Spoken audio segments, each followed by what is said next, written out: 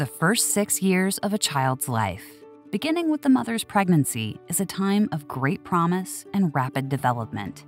It's a time when the child's brain is most open to the influence of relationships and experiences. At the same time, significant disturbances in the child's life, such as trauma, neglect, and abuse, can undermine their development and lifelong health. The most important time for a child's brain development is during the mother's pregnancy and the early years. The brain is one of the few organs not fully developed at birth. At birth, a baby's brain can only control the most basic functions, those that keep the heart beating, the lungs taking in air, and the sucking reflex, which allows the baby to feed on the breast or bottle. Over the next 2,000 days, from 0 to 6 years, the child's brain will learn its more complex functions, which include memory, speech and language, comprehension, emotion regulation, planning, and decision-making.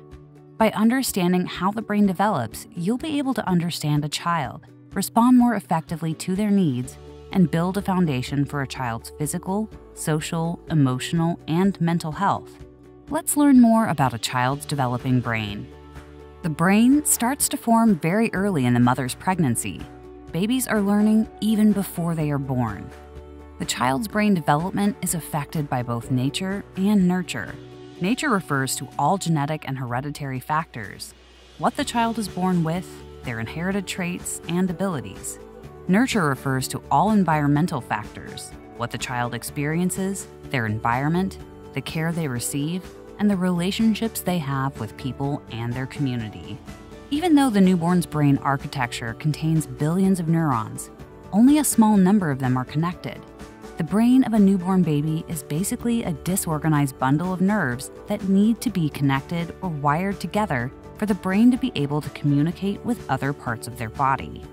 A child's everyday experiences and relationships with their parents and caregivers create brain connections. This process is called serve and return.